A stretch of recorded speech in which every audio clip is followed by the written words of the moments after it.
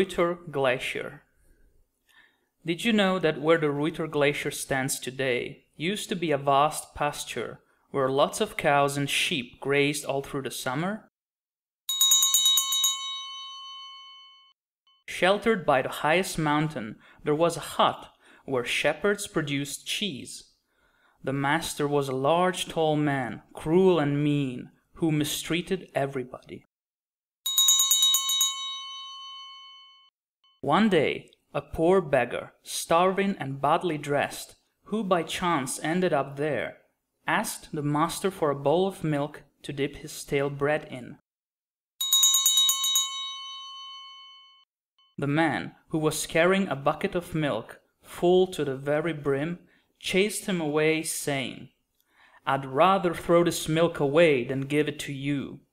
And saying so, he spitefully poured the content of the bucket onto the grass. Such wickedness scared the beggar. Only the dog went up and licked his hand as a show of affection. The beggar stroked the dog, then, pointing at the pastures, said, "Shortly these pastures will become completely white."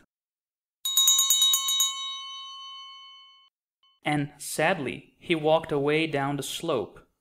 But after a few steps, he turned round and added, "Look, black clouds are already approaching." And indeed, huge dark clouds began darkening the sky.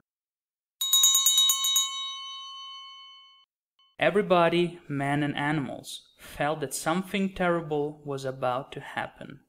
The swallows pushed their chicks out of the nest, gathered in flocks, and flew away towards the valley.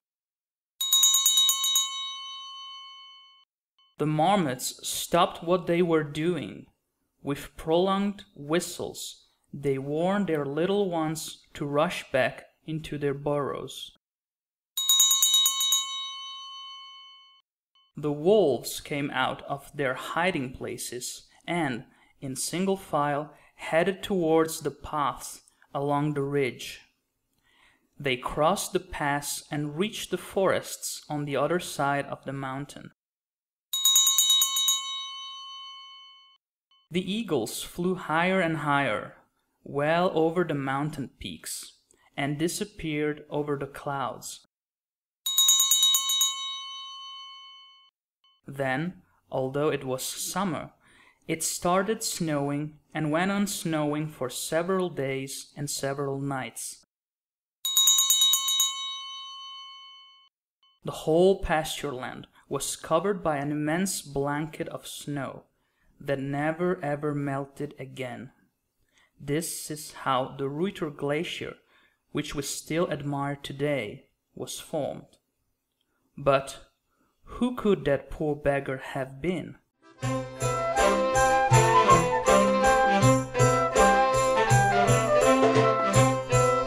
Comenius Regio 2011-2013, porté par la région autonome de la Vallée d'Aoste, Italie, et la mairie du Vigan, France.